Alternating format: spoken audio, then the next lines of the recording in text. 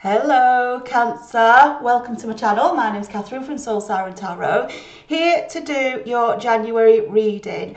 Okay, I am back. I had some work to do in the 3D I had to do, which has all been part of my own spiritual journey. I'm going to do a separate video about that, explain it. But for today, Cancer, this is a general reading. It's not going to resonate with everybody. If it does, great. I hope it helps you. If it doesn't, just kick it to the curb. Or if you know somebody it does help, please do share. All right. And thank you for all you loyal subscribers. Okay, let's go for Cancer. I'm going to do an enchanted forest first. Just see where we are in the overall energy of the journey right now for Cancer, please. No, I didn't feel that. For Cancer, please. Very sticky energies. I feel it. Yeah, I felt it. Oh, okay, right. You've got the Raven spirit. Ravens are all about messages from spirit, aren't they? Birds are, aren't they? But ravens in particular. But ravens can be very protective as well. This is telling me you're going to get a message that's going to reveal the truth of the situation, right? Whatever it is you've been dealing with. And I feel that's something you just want to get to, right? I feel like you feel you've been kept in the dark, you've been second guessing. And that's horrible energy, isn't it? Because it's like you just can't relax into what you're doing, even if what you're facing is quite tumultuous. It might hurt, right? You just want to know, what is it I'm facing? What is it I've got to deal with? But I feel like with the Raven spirit, you've been hiding away, but the truth is going to come in, right? This is messages coming in, right? And I feel that's because I feel it's been delayed because you weren't ready to face the truth, right? Take that how it resonates. Could be a partner, could be a life situation, could be a work situation, but I feel like spirit's waking you up to face the truth, and they're asking you to trust the divine in this situation, because I feel you've been protected, right? In the Keepers of the Light, Freya, she has a raven, and it's protecting, you know, it's permanently circling, I can't say it, circling you in the spiritual realm, right, in the 3D, right? So you've got your guides around you. It's like your spiritual armies around you now. So the truth is allowed to come out. And whatever that truth is, I just want to trust, right? Because I think it might rock you a bit, but I just want you to trust that Spirit's got your back. That's what I'm feeling on this reading, Cancer, right? And I feel you might feel it yourself, right? You might be becoming more spiritual yourself. You know, you're trusting in the divine path. Yeah, I can't control it. I don't always like it, but it is what it is, and we're going to learn some lessons from it. Okay, I'm going to go straight to the tarot for clarification on that, get some more in the here and now. And I have pre-blessed all the decks, by the way. Cancer, please, for Cancer. Yeah. And can you say, like, sorry, I keep getting drawn back to it. Can you say, like, that it's made, and remember this is male or female, but like they're reaching the hand out, right, for the bird to come in, the raven to come in and to speak the truth, because they're like, yeah, I'm ready. But it's peaceful. Can you say it's peaceful? So there might have been stages of anxiety. You might still be working through that anxiety and pain, right, that's keeping you shaky, has done, kept you all up in your head. But it is an acceptance, and that's why Spirit's saying, right, you're ready this, because you won't book the truth now, but let's start this next leg of your journey. That's what I'm feeling, Cancer. Right, it's a lovely energy, right? And it can feel scary when you go on new journeys. You know, it's not, but it's a different kind of scary, because it's sat with a level of anticipation. You know, you're taking back control as best you can. You're starting to direct your moves. You're starting to see through where it is you want to go and where you want to take this, and you start to put that end vision in place of what's important for you, Cancer, right? Not letting others control your truth. That's what I feel, right? Fucking hell, you can't make it up, can you? The wheel of fortune here, right? So the wheel is spinning, and that is absolutely sitting with that. Like we said to you, it's time to, you know, stop hiding away, accept the truth of the situation, trust that Spirit's got your back, and allow the wheel to spin, right? It's lovely energy, and that is exactly what the wheel's about, you know. Again, I can't control what I can't control, but what I can do is trust Spirit and relax into it, sort of just flex into it, you know, and go with the flow of it, right? Because it's the mind trying to control the 3D that puts you all into disarray, absolute disarray, right? You don't know your arse from your elbow, right? But because you're trying to fight what is naturally going to occur, there's nothing you can do about it. It's going to happen anyway. You know, we say when we see the tower, It's a case of, well, you can bring the tower down or the tower will come down. You're not going to stop it. It's going to happen, right? So this is someone who's now just, I want to say, like, you're just allowing your wings to open up, your chest out to the divine, you know, your soul out to the divine to say, show me the way. Show me the way, right? And I understand that some things I'm going to come across on this journey are going to hurt me, right? Right. Some things I'm going to come across on this journey are going to hurt me. But with the Eight of Swords showing underneath, and I feel this is what you're leaving behind, the Eight of Swords is all about, like, stuck in it's like feeling trapped. Can you see how the swords are surrounding? Can you see how the blindfold's on, right? And it always reminds me this of the Queen of Wands, sort of almost like a Queen of Wands in the minor, and I'm probably the only one who sees that, but it's because of the red, and it's because of the, and you can see the passions in that person, but these imaginary swords are around them and they're keeping them stuck, right, in a situation.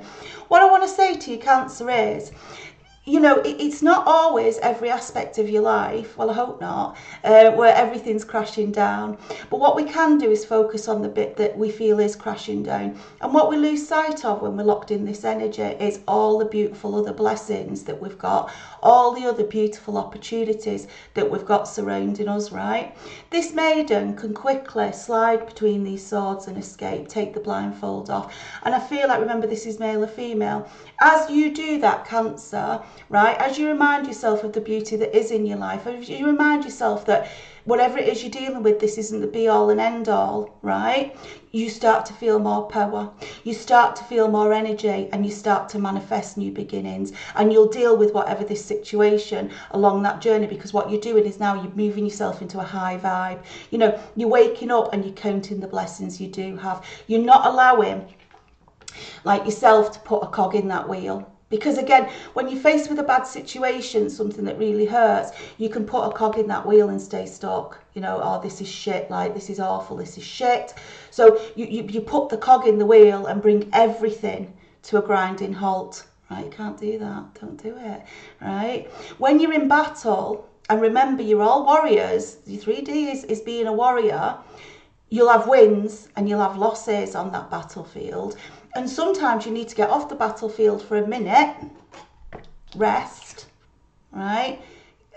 Heal your injuries, but then spirit comes in, picks you up and pushes you back on. And that's what's happening. I want you to understand there's other blessings in your life and keep allowing that wheel to spin. Do not stay focused and stuck on this. This is one element of your life path. It might be a very important element and it might hurt like shit, right? But you got to let that spin to keep your energy up, because when you keep your energy up, you will deal. Think of yourself going on that battlefield spiritually, right? If you're going in that energy, right, you're a sitting duck.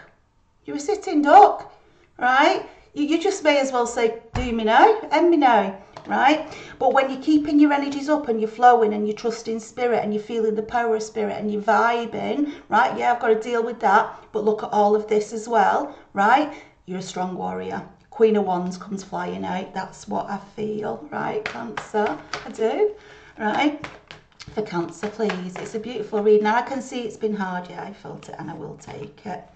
You can't make it up. Hermit. What have I said, right? You can't stay off the battlefield too long. Right, so with this coming out in this sequence, right, I feel like, you know, when we said stuck in that web of deceit, the raven spirit resting, the hermit's about going into a dark night of the soul energy, right, going into that dark night of the soul energy, so coming off the battlefield essentially, but it's like a feeling of what the fuck just happened, where did this come from? It's come left field, I didn't see it. Right? How do I deal with it?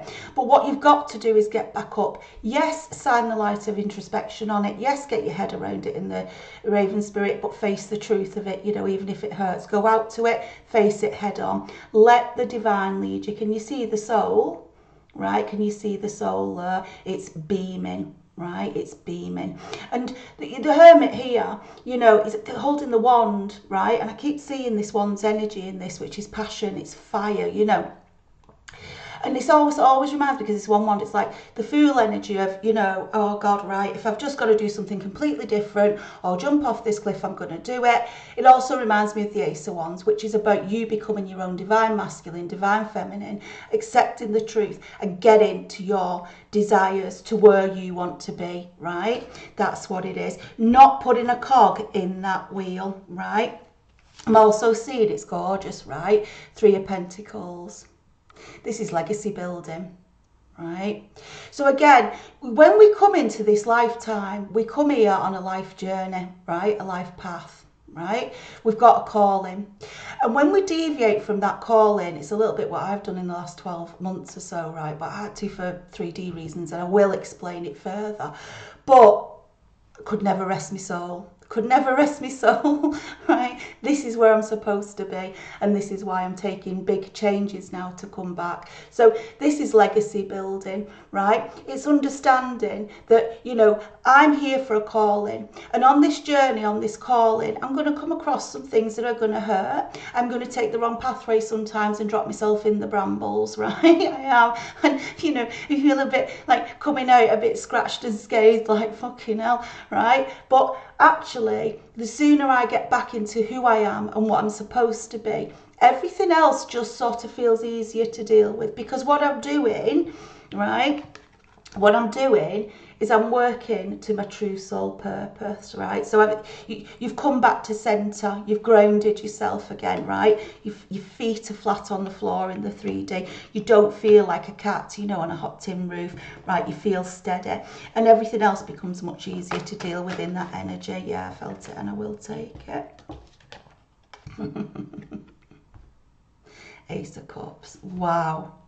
Right? So that is mirroring the wheel, right? So that, and what was, this is what Ace of Cups, you can see it's abundance, it's happiness, it's joy, it's your cup feeling filled up, right? Overflowing, right? And that's what's going to happen as you release this wheel, as you accept what you're dealing with in the moment. You accept the journey that you're on. You trust the divine are guiding you on this pathway. You don't allow yourself to stay in that 8 of Swords, the Hermit. And the 3 of Pentacles, right, can feel quite bloody scary, right? Because, I mean, I know I've been in it, and it's like you're leaving your entire foundation behind often, right? Because you're rebuilding. But with the Ace of Cups coming next to it, you know you're rebuilding to a passionate, brand new future, right? Where you will feel at one, at peace. And when you're at one, at peace, I'm telling you, when you're doing what you're supposed to be doing, it doesn't feel like work. It doesn't feel like, you know, frustrating energy. You just are in it, right? You are just in it, and you flow, and that's what's coming in. Right, it's lovely, right? It's taking you to the 10 of Cups. Gorgeous. After the Ace of Cups coming under the wheel, right? You got to trust it. This is family, it's home, it's hearth, it's the joy, you know, of everything that you wanted. Ace of Cups followed by the 10 of Cups coming under the wheel. I'm telling you, let it go, Cancer, let it go. Anything that's toxic in your life, anything that's holding you back, keeping you down, right? And I mean other energies, right? You know, I mean other energies. Can you see grieving? Right, coming under that 8 of Swords there, right? Can you see? Like this, right? Coming under that. Because what we're doing here, this is grief, right? We're focusing on these 3 cups that have fell down, right? And we're stuck, we're bent over, right? With it coming under that 8 of Swords, it's very clear. It's like Spirit saying, Cancer, get the fuck back up here, right? Get the fuck back up, because there's 2 beautiful cups here waiting for you, full of joy. But you've got to turn round, right? You've got to stop focusing on what's not working, what's hurting, and you've got to face the joy, right? You've got to face the joy. And you might think, oh, you're not me, you're not facing what I'm facing. I've been there, believe me, I know it's hard. Trust your intuition. High Priestess here coming under the Hermit. Wow, wow, wow, wow, right? The power in these cards, right? It's exactly what this reading has all been about. It's saying to you, come out of this Hermit energy, trust your soul. Your soul is your High Priestess, right? That's what it is. Flip this energy, transmute it. Take the pain, transmute it, and become your high priestess. Let go, let God, let divine, right? And you keep powering up and focusing on all your blessings and the light, and transmute that pain into positive energy. I'm also talking to someone here who's a healer, because when the high priestess shows up, it means you're a healing energy. Because remember, we've been here lifetime after lifetime, right? And you bring that with you. You don't get the knowledge of it as soon as you're born in the 3D. It's your life journeys that bring you closer and closer into your wisdom of your soul, right? And so I've got someone here, you may already be a healer, you may be thinking of becoming a healer, but high priestess coming under the hermit is asking you to transmute the dark into the light.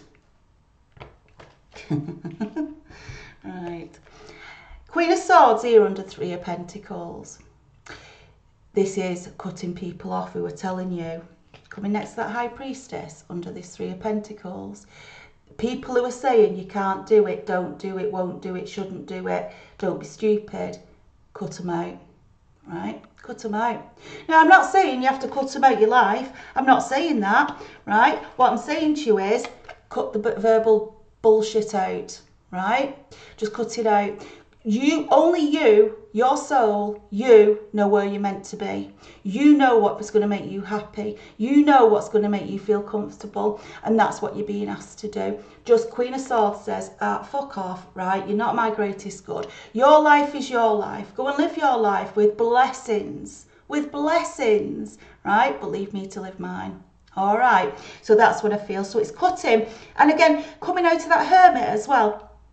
Coming out of that 8 of Swords, that 5 of Cups grief. It's also the energy of looking around yourself and doing a cleanse, an energy cleanse. What is it I'm doing in my life that are the blockers, right? What is it I'm doing that are the blockers? What is stopping me stepping on my divine path? Right, I need to cut that out. And again, you know, this could be a job situation, but again, you don't have to suddenly go, right, that's it, fuck off, here's my resignation. You don't have to do that, right? But what you do is commit inside your head, your soul, that I'm going to change that because it's blocking my path, right? And that's what you're being asked to do, because what it's doing, mirroring that 10 of Cups, look at this 5 of Wands, it's giving you internal angst. There's nothing worse for me than the 5 of Wands energy. This card induces such stress to people, because what it does is you're in indecision all the time.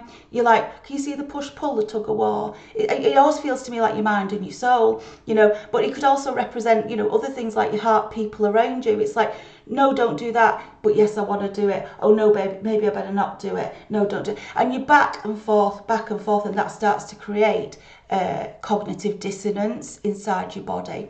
And cognitive dissonance is when you're questioning the reality of what you're seeing. We often see well, it's often referred to with narcissists, where they present it one way and you think you know this person and you think you know who this person is, and then boom, they suddenly change and you're left like, what? And that's the shock. It's the cognitive dissonance, because your mind that protects your 3D body is trying to come to terms with what you thought you saw in terms of your safety, your protection, versus what it became.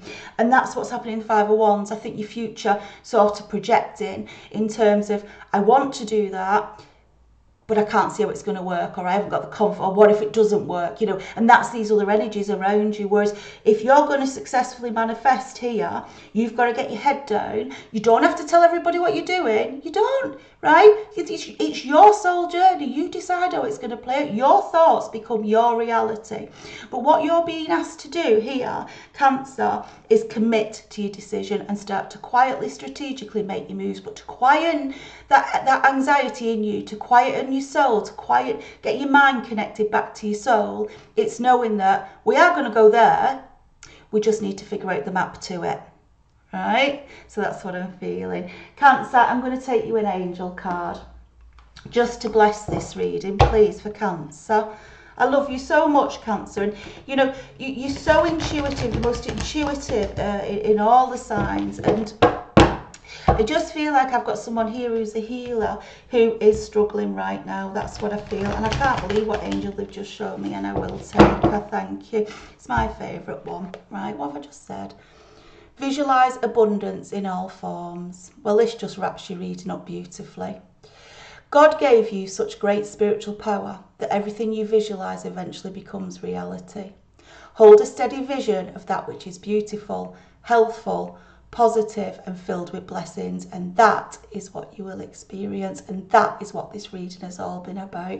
Don't get stuck on whatever it is that's hurting you right now. Don't stick the cog in the wheel and go down the rabbit hole, right? Keep focused on, there's lots of energy and areas in your life for you to build, even if you're dealing with something difficult right now. The truth of the matter is going to come to you. You're going to know what it is you're facing. And the more energy you build by building all the forms, you see how it says in all forms of your life, will make you the warrior, the strength to go on that battlefield, have that battle. You will not be a sitting duck, and your positivity on what you're building for your future is going to guarantee your success through this situation. Fucking hell, Cancer. Oh, absolutely gorgeous. Right, I hope you enjoyed the reading. If you did and you haven't already, please do subscribe. Please share if you think it's someone it would help as well. Do like the video. Again, if it's helped, it really helps the algorithm. Well, I'm obviously getting back up and going on YouTube right now because I had quite the break. It was because I had work to do in the 3D. As I say, I've grown spiritually through that process, and believe you me, that was a fucking dark night of the soul, and I'm going to share that on a different video.